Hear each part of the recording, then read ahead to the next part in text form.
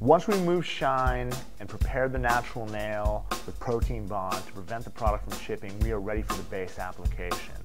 Now I'm going to show you guys what we do to make this really, really easy. We're going to take our base gel. I'm going to apply a strip down the center. I usually do this to all 5 fingers, and then what I do is I come back, get the excess off my brush, and gently brush the excess through the natural nail to make it as even as I can from side to side.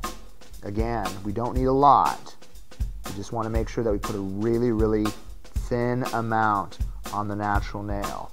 Once we've done that, it's going to go inside the light for a minimum of 2 minutes. But here is the great thing. I will be working on the other hand, doing the same procedure, applying base to all 5 fingers. Once I am done doing that, I'm going to switch hands. It'll usually take you about a minute to do, but remember, it's not about the timing, it's about rotating in and out of the light. Apply base to one hand, go inside the light, work on the other. Once you're done applying it to the other hand, immediately rotate hands and begin the brushing process. Once the base layer has cured inside the light for at least a minimum of 1 minute, the hand is going to come out, and you want to take your dry gel brush and smooth out the sticky layer of the base. You're not removing it. All you're doing is making it smooth. This is going to guarantee a much better application when it comes to color. Once we've smoothed out the base, we're ready for our watercolor application.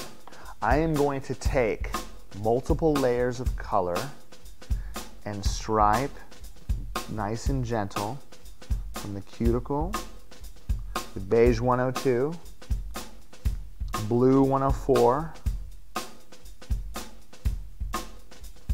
yellow 101, melon 101, green 104,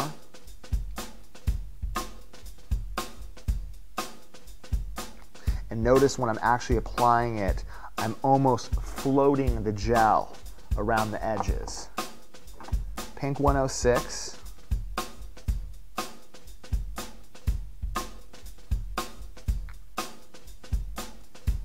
and then right back on the tip with yellow 101.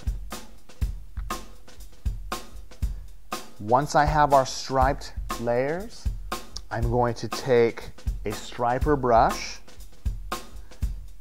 and I'm going to pull from cuticle to free edge, creating my watercolored effect.